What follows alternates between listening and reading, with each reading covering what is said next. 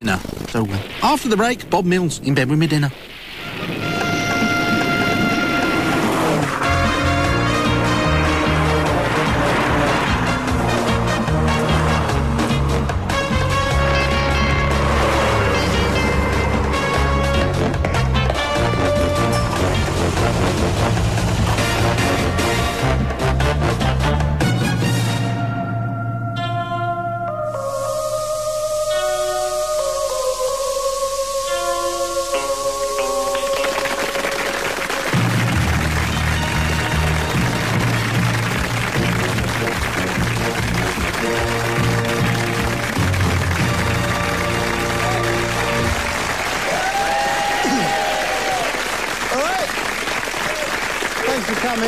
Now, listen, right? I'll tell you where I've been. I went out last night. I went out with my mate, Gazza, right? Me and him went out, and we went out... He said, come out and have something to eat and something to drink. So we went out, and then we had something to eat, right? And then we went out to drink. And then we went and had something to eat. And then we went out and had some more drinks. And then we went out and had something to eat. And then we had 4 more drinks. And I think we went out and had something to eat. And then we did something a bit weird, because then we went and had something more to eat somewhere else. And I said we were supposed to go out and have a drink before we went and had something else to eat. So then we had to have 2 drinks to make up for the drink that we'd never had in the first place. Anyway, I've got some stuff to show you. What is it? I can't read my own writing here. There are a lot of people, you know, a lot of people now in television. They use, like, oh, they have a... This is absolutely true. They have a big camera with the words on the front, but professionals, real professionals, like me and Bob Greaves, people like that, we just, like, get your gas bill, write some stuff down there, and then you can read it as you're going along. That's easy. It's much the better way to do it, I always think. What have I got in... Oh, yeah, look, I've got these, right? Look at this. Fantastic. I discovered these, right? Made by HP, look. Healthy beans. That's fantastic. They're not like normal beans. Don't you go thinking that they've just got some normal baked beans and written the word healthy on the front of the tin, because they haven't. They're healthy beans, like that. So if I have people come round, I give them them, right? Unless I have Welsh people coming, in which case I just give them them. I don't mind. They don't taste them, they just eat them, fart, end of meal, as far as I'm concerned. What else have I got in here? Oh, I've got some screed. Look at that. Great big bag of screed. There must be £5 of screed in there. OK, I'll tell you what we'll do later. Right, not now, seriously, but later we'll get together. We'll have a couple of snowballs, because I'm a bugger for a snowball, and I'll dish out the screed. Look at it, look. Beautiful, beautiful stuff, screed. I'll go down the store down Wharf Road and I get like £5 and I eat that. Just with a spoon, you can just eat it. I'm not mad on it. I just eat it, I can take it or leave it. But some people, they will put screed before anything. Especially like, a lot of people who run pubs, right? They get mad for screed. It's very big with licensed victuals, and they will neglect other things just to get screed. And here's the other thing I got, right? A lot of my mates come round, right? I tell you, Aidan Quinn comes round a lot, Sean Penn, Brad Pitt. They come round, and I like to have them, but they always eat my popcorn. I get a big bag of popcorn, put a film on, and they eat my popcorn. So what I've done, I've done a deal with a little firm, and I've had this made, right? Look. And this is Bobby's popcorn. No mistake there. So Brad Pitt will go, hey, man, I want to eat some... Oh, better not. It's Bobby's. If he spoke like that. Right, there you go. That's oh, here's the other thing from my microwave. Fantastic thing I've discovered. Look, you get a picture of him, right? There he is. See him? Britain's leading Formula 1 racing commentator. And then you get a picture of him, right? My very, very good friend Julian, right? Who walks in a particular way, all right? You take them, you put them in there, there you go, beep, beep, beep, beep, beep, start, bing, and you wind up with this, look, Murray mince. There you go, that's lovely, that is. So, I was going to have a bit of screed, but no. Get on with your work, that's more important, don't put screed before everything else. Oh, this is nice. This is a new film I've got coming out. It's what it is I die, right? And then my old woman, she loves me so much, she thinks she can see me. And then Whoopi Goldberg comes and says, yeah, he's still here. Look, there I am there. In the movie Ghost. That's me. Beautiful. Absolutely beautiful. So, and these books here, I'll tell you who's given me these, right? Antonio Banderas. It's a little bit weird. He's a nice lad, but he comes home and they go like, "Hey Bob, I have for you now beautiful book, innit?" Right? If you start like that. This is the book that he's given me. He said, "You must read it. It's a fantastic book. The Faint Aroma of Performing Seals." If you see him, tell him I read it and I thought it was really good. And here's the other one. "Hey Bob, this is fantastic book. If only they could talk." What would be the point? What would be the point of a seal learning to talk? Going through all that process of learning to talk when the only phrase it needs is, "Could you not do that, please?" I'll tell you what, you're very lucky to find me in to have a bit more screed. No, leave it. Because normally this time of night I'd be out and about. I can't go home, right? This is how bad it's got. I can't even go into my flat because I have so much trouble with birds, right? They come round my flat, these birds, and they're like looking in my window like that. I have to sleep around my mate's house because there's too many birds around my flat for me to go home. Look, there they are.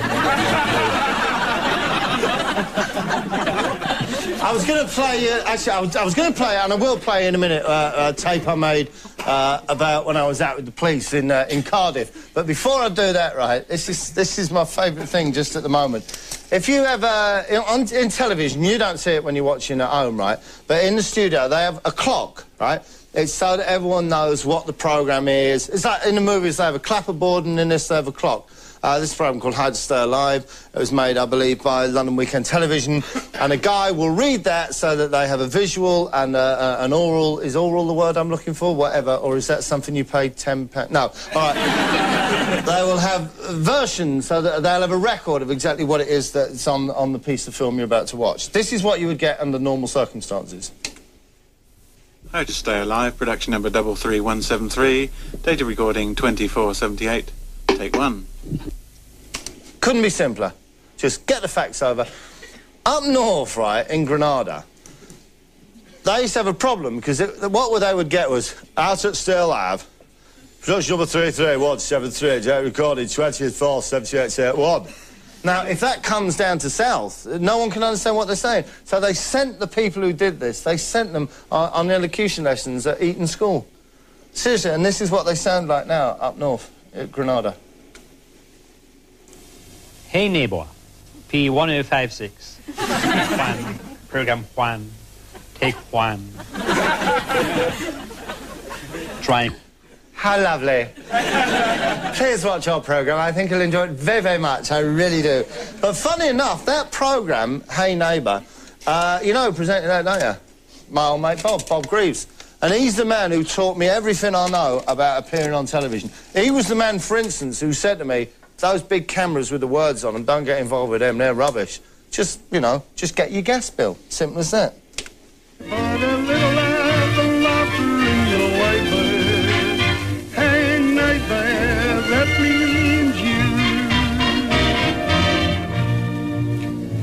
Hello, this is the first of two special programmes called Hey Neighbour. Our Good Neighbours series has ended now, so tonight we thought we'd take a look not just at one individual who goes out of their way to help somebody else, but this time at a scheme that has gathered together no fewer than 300 good neighbours. You see, there you go, just whip it down on your gas bill. That's fine. Why spend all that money when people don't mind seeing your script in front of you? That's Bob's philosophy, and I'll go for it 100%. Now, up to Cardiff now, as I tell you, I went to Cardiff, and I went there to go around with the police and make a programme with them, which I do a lot of, because, as I say, I am an honorary member of most constabularies in this country. And this is one in particular, and it starts off with one of the top honchos in the police having a little chat about the way things work. Basically, I want to deal with incidents as quickly as possible. Make sure that if anyone has to be arrested, they're arrested quickly, efficiently, and removed away from the scene so that any fracas that's occurred is very quickly quelled. Very quickly quelled. Aren't they sweets you get if you've got a cough? Can I have some quickly quelled, please? But I'll tell you a problem they do have. That's a problem they do have with screed. A big problem, no, because what they do in Cardiff is they go down, they buy a load, and they're so busy they go to any lengths to get the money to buy screed with. It's a terrible problem down there. Certain members of the licensing trade are very responsible, but unfortunately, my personal opinion is that most brewers and most club proprietors put greed before need. Told ya. You see? It's a big problem all over the country, but especially in the Principality, I think you'll find. Now then, what he was saying earlier on was about arresting people. You have to arrest somebody quickly and get them away before there's a fracas. But any police constabulary will tell you this.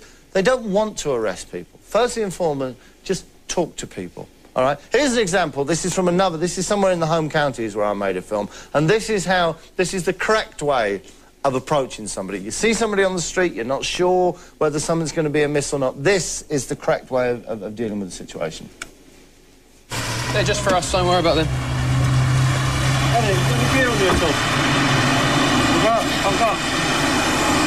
have you got on there? Come here, Elliot, we'll just have a quick chat. Have you got anything? All right, they've established first name terms. Elliot, you come over here with me, and my colleague will talk to your friend here, all very good-natured. Just have a quick chat. You got any knives and nails and like that, no? Got any knives on you? Is this legal, is it? Yeah, got a knife. Lovely. Is that everything you've got? That's lovely. Can I keep hold of that, mate? Do you mind if I just keep hold of the knife a second while I question you? You don't mind me disarming you, do you? Is that all right? If you've got a problem, put it in writing, please, and we'll be happy to deal with it. But I'll just keep the knife for now, if that's no problem. It's all right. There we go. But the needles are snapped off, are they? Yeah. Yeah, they are. Fine. Yeah, okay. OK, that's fine. Yeah. Oh, I'm sorry. I've dropped one of your needles that you obviously keep just because you're diabetic. That's no problem. I'll pick that up for you. That's all right. Yeah, OK, mate. Sorry about that. You're right. Yeah, here's your needle. Have it back. No. This one's yours, is it? Yeah, lovely dog. 10 years now. Devoted. Take care. See you later. There you go. Lovely. Nice to see you. Lovely dog. Here's a can of special brew for you. Not just any can of 13.5% extra. That's a little gift from us down at the station. Everything's fine. That is how you question people, all right? In Cardiff, however, they've got a slightly different take on things. Right. A taxi driver claims his car has been attacked. He calls the police for help, and he says, it's just his word, only a taxi driver, my car's been attacked. So obviously what they're going to do is just have a chat with anyone who's around, see if anyone knows anything about it.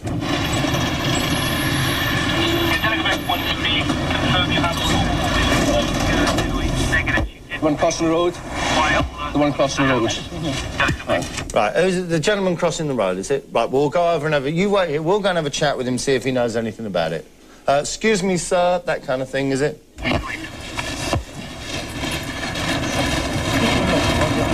Right, mate, this gentleman's alleging you've damaged his taxi, OK? You don't have to say anything unless you wish to do so, boy. That will be he's under arrest then, will it? OK. So you'll be given in evidence. Do you want to say anything? Do you want to say anything about it? You're under arrest for criminal damage. You're under arrest for criminal damage. Excuse me? No, you're under arrest. You're under arrest. Whoa. Criminal damage. Whoa. OK. Whoa.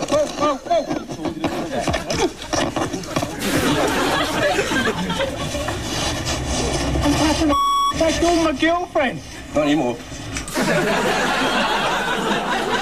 No, excuse me, I've been to a dinner. That's my girlfriend. Not anymore, it's not. That's it, mate. That's it now. You're next, she's ours, and we're having your house and your car. Marina. And we're gonna have a little bit of a laugh about a disability you might have. What's the problem now? Hang on. You've been told why you're under arrest. What? Hang on, wait. How many times have you got to be told? You're deaf? He's dead. Horrible and sarky at the same time. This man has gone from walking along the road on the way back from a restaurant with his girlfriend to lying face down in the back of a black car in 11 seconds.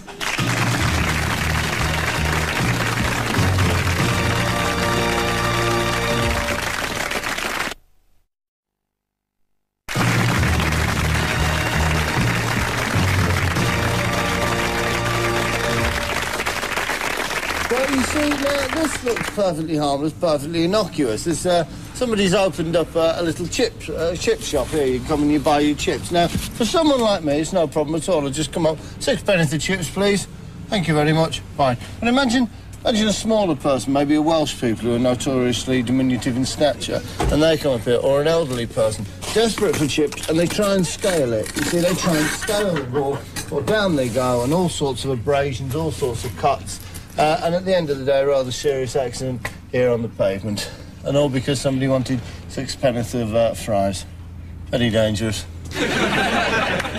Let's go back to where we were now. Where were we? We were in Cardiff. We were in Cardiff on the film I made with the police.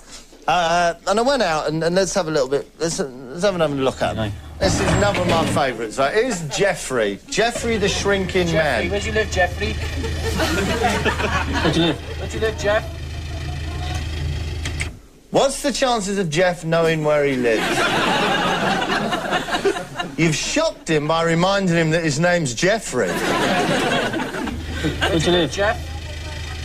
It's bloody freezing, mate. All right, we're going to take you home. This Splot, is it? Jeffrey apparently lives in Splot. Which is quite a fashionable address if you're Welsh.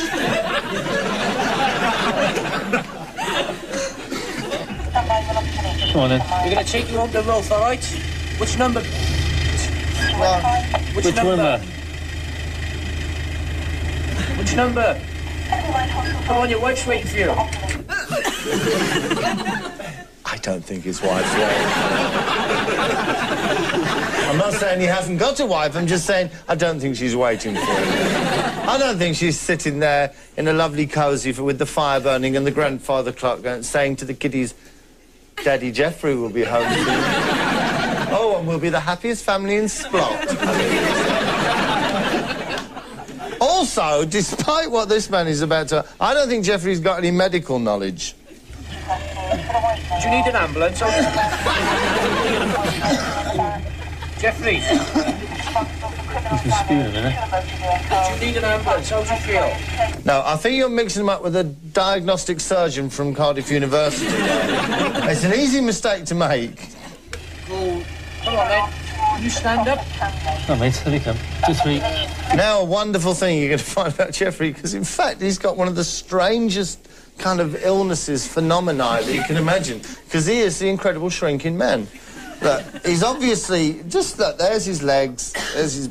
and there's his... he's obviously easily as tall as either of those two, right? And when they first pull him up, he's fine, but definitely, maybe it's just me, but he shrinks. Look,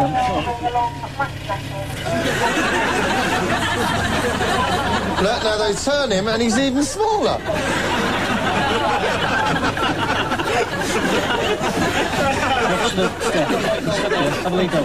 Here's a fella that when I saw this bloke, I was just, wow. Wow. Suddenly my respect for the police just went through the roof. Seriously. For what? No, these guys are in the front line, right? And you imagine this, yeah? You imagine there's some woman out there and she's got a little bottle of acid in her bag, huh? Yeah, it's quieted you down, hasn't it? Man went up to another man and headbutted him for what appeared to be no apparent reason. When I arrested him, placed him into the van, this girl came up to me, gave me some verbals, telling me to more or less go away in very colourful language. And then what happened? When I told her that I wasn't going to let him go, she shoved curry sauce in my face. Cup of curry sauce. But she didn't even have the sense to wipe off before we came and spoke to him.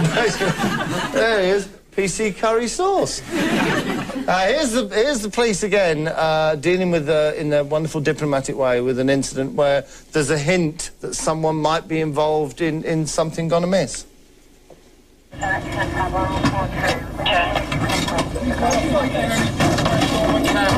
Who did? Who did? No, we never. A colour boy there just crashed on my car. This Have a chat. Hang on. Hang on. Hang on. Come over here now. Hang on a minute. Hang on a minute.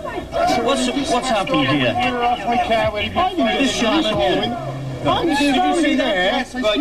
This gentleman, who's a taxi driver and therefore an unimpeachable witness, has claimed that he doesn't like you. So you're nicked. Okay? We're standing there waiting for a taxi. I'm telling you, right, you're under arrest for criminal damage. Come on, then, look at that. Yeah, he did. Witness says, yes, he did. He fell again. Right. There are witnesses here. Now, look, don't be disorderly yourself. No, I can't get home now without Go home. No, excuse me. Women in Cardiff, when they go out with their boyfriends, don't they turn around and have a look at the number on the door? What do they do? You drive in, right, I'll just sit here with my eyes closed and have no idea where I live. So where's he going? Because I want to be with He's him. going to Cardiff Central Police Station where he'll be interviewed with a pistol charge. No, I can't take you. Okay? Now, I can't take you there. You can only go to the police station if you've been arrested. If you hang around here for, I don't know, 5 or 10 minutes, chances are you'll wind up there. Before we go any further, I want to show you my favourite man, right? Who's a little man who's nothing to do with this story at all. He's been out, he's a bit of a, I think he's a farmer or an agricultural worker. So you'd think he'd be used to livestock, but in the middle of Cardiff, after he's had a few pints, the last thing he expects to see is a horse. Look. Picnic with him? No. Why? Because you're not. What the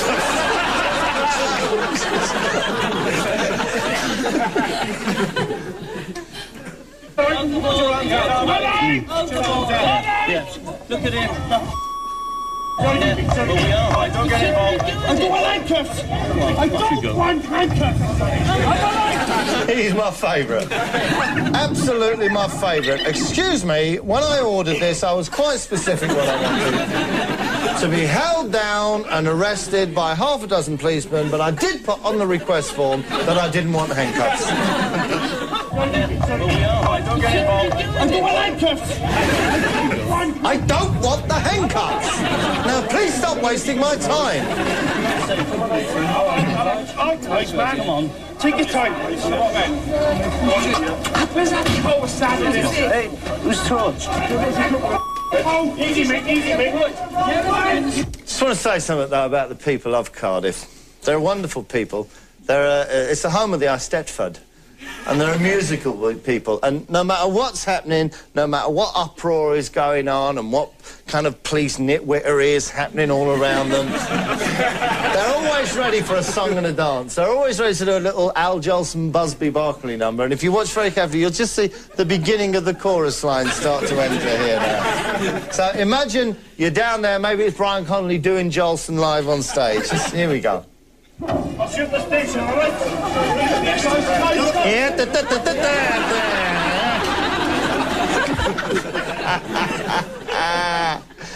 anyway, here they are at the end of the night with my favourite quote from the whole thing. Sit down, sit down. Right, stay there, stay there. Hang on, let me log in. We all right? Have we got everyone? No, actually, there's a lady who owns a toffee shop in Glamorgan who's still at liberty. Right, let's go and get her then, shall we? Right, I can't hang about. I've got to make a move because I've got to go and see somebody, well, in Cardiff, but I ain't going to bother, actually. I'll see you later, though. Cheers.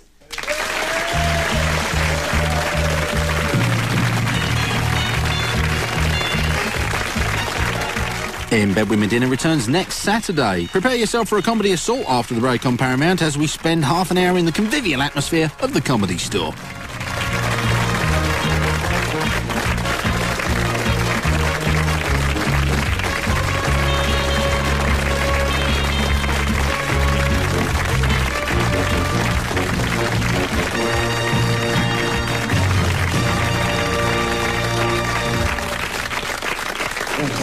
Hey, Mills from the TV. Mills? I've seen his show, it's crap. Fast enough. Excuse me, you're under arrest. Wait, that's my show. Not anymore, it isn't. Did you with the handcuffs, sir? I don't believe I did, no. No handcuffs. Oh, rubbish. Rubbish. I can't get on without him. Licensed victors, and they will neglect other things just to get screed. And here's the other thing I got, right? A lot of my mates come round, right? I tell you, Aidan Quinn comes round a lot, Sean Penn, Brad Pitt. They come round and I like to have them, but they always eat my popcorn. I get a big bag of popcorn, put a film on, and they eat my popcorn. So what I've done, I've done a deal with a little firm, and I've had this made, right? Look. And this is Bobby's popcorn. No mistake there. So Brad Pitt will go, hey, man, I want to eat some... Oh, better not. It's Bobby's. If he spoke like that. Right, there you go. That's oh, here's the other thing from my microwave. Fantastic thing I've discovered. Look, you get a picture of him, right? There he is. See him? Britain's leading Formula 1 racing. No. So, after the break, Bob Mills in bed with me dinner.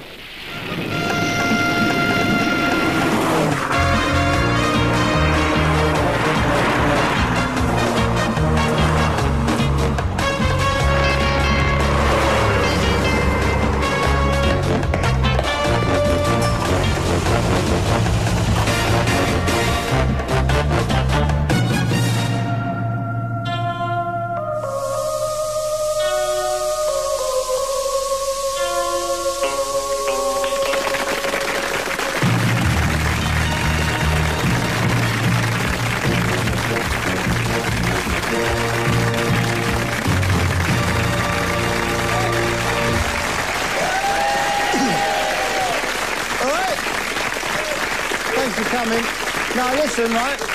I'll tell you where I've been. I went out last night, right? I went out with my mate, Gazza, right? Me and him went out, and we went out... He said, come out and have something to eat and something to drink. So we went out, and then we had something to eat, right? And then we went out to drink. And then we went and had something to eat.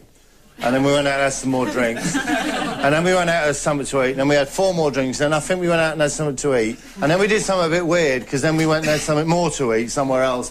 And I said we were supposed to go out and have a drink before we went and had something else to eat. So then we had to have 2 drinks to make up for the drink that we'd never had in the first place. Anyway, I've got some stuff to show you. What is it? I can't read my own writing here. There are a lot of people, you know, a lot of people now in television. They use, like, oh, they have a... This is absolutely true. They have a big camera with the words on the front, but professionals, real professionals, like me and Bob Greaves, people like that, we just, like, get your gas bill, write some stuff down there, and then you can read it as you're going along. That's easy. It's much the better way to do it, I always think. What have I got? Oh, yeah, look, I've got these, right? Look at this. Fantastic. I discovered these, right? Made by HP, look. Healthy beans. That's fantastic. They're not like normal beans. Don't you go thinking that they've just got some normal baked beans and written the word healthy on the front of the tin, because they haven't. They're healthy beans, like that. So if I have people come round, I give them them, right? Unless I have Welsh people coming, in which case I just give them them. I don't mind. They don't taste them, they just eat them far end of meals. So what else have I got in here? Oh, I've got some screed. Look at that. Great big bag of screed. There must be £5 of screed in there. OK, I'll tell you what we'll do later. Right, not now, seriously, but later we'll get together. We'll have a couple of snowballs, because I'm a bugger for a snowball, and I'll dish out the screed. Look at it, look. Beautiful, beautiful stuff, screed. I'll go down the store down Wharf Road and I get like £5, and I eat that just with a spoon. You can just eat it. If I'm not mad on it, I just eat it. I can take it or leave it. But some people, they will put screed before anything. Especially like a lot of people who run pubs, right? They get mad for screed. It's very big with